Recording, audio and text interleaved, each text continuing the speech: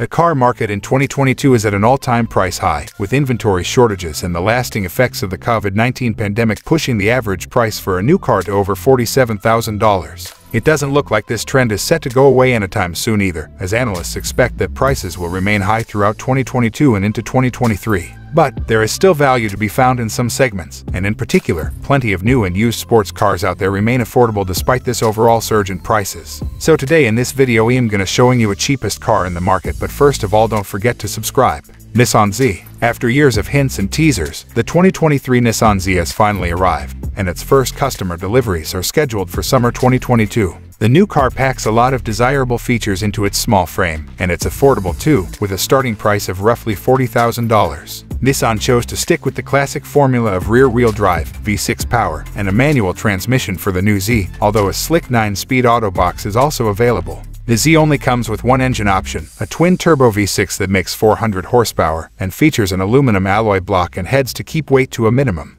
The Z's lack of electronic trickery and its plentiful horsepower give it a more old-school feel than many of its rivals, and on our first drive, we were impressed with the car's overall performance. It helps, of course, that the car looks the part, blending classic design quirks from the 240Z with the shape and stance of a contemporary sports car. Some critics have argued that the car isn't radical enough considering how long it has been in development.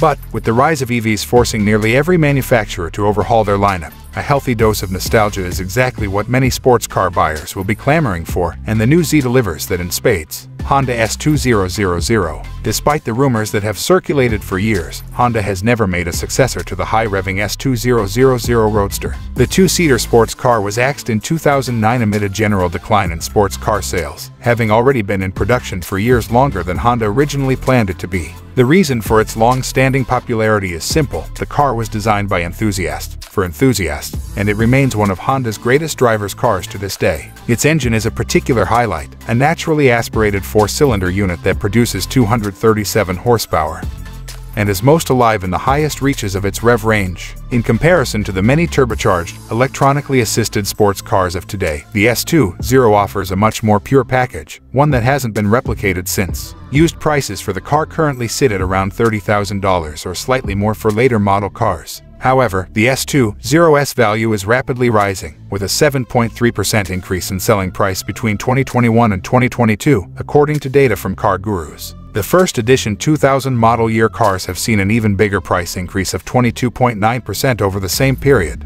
So, anyone who wants one of these iconic Hondas at an affordable price had better act fast. BMW Z4. A punchy, stylish German roadster with a more grown-up feel than most of its competition. The Z4 is often overlooked in favor of BMWs with an M badge, but it has plenty of appeal in its own right.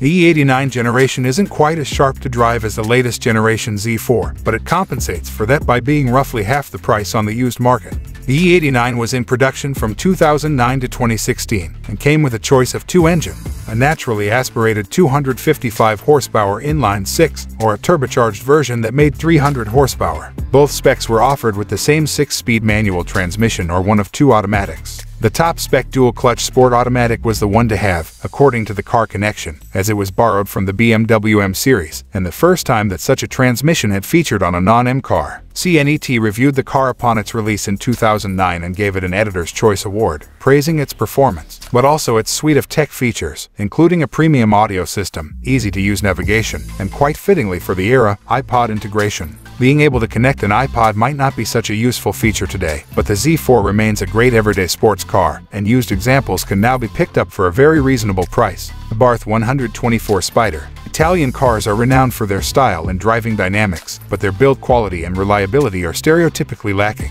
Likewise, Japanese cars are famed for being well built, but sometimes lack the flair of their European counterparts. What do you get if you combine the two? Well, in the worst-case scenario, you get the Alfa Romeo Arna, and in the best case, the Abarth 124 Spider. The Abarth is the hotter version of the Fiat 124 Spider, which itself is essentially a Mazda Miata in a suave Italian suit.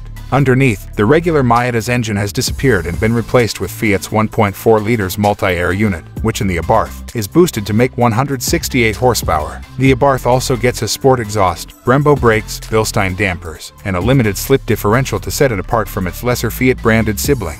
It's predictably faster to drive than either the Fiat or the Mazda, and it proves what enthusiasts have been saying for years, that the Miata can handle more power. The car was axed in the US in 2020 and was a slow seller before that, so finding a used one won't be as easy as some of the other cars listed here. However, it's worth the search, as the Abarth offers a unique combination of Japanese and Italian traits that aren't found in any other sports car on sale today. Porsche 911. The cheapest and least appreciated generation of the 911, the 996 fell out of favor with purists thanks to its notorious water-cooled engine and radical styling overhaul from previous generations. However, this has meant that used prices for the car have remained the lowest of any 911, and for buyers who can look past its reputation, the 996 is a real performance bargain.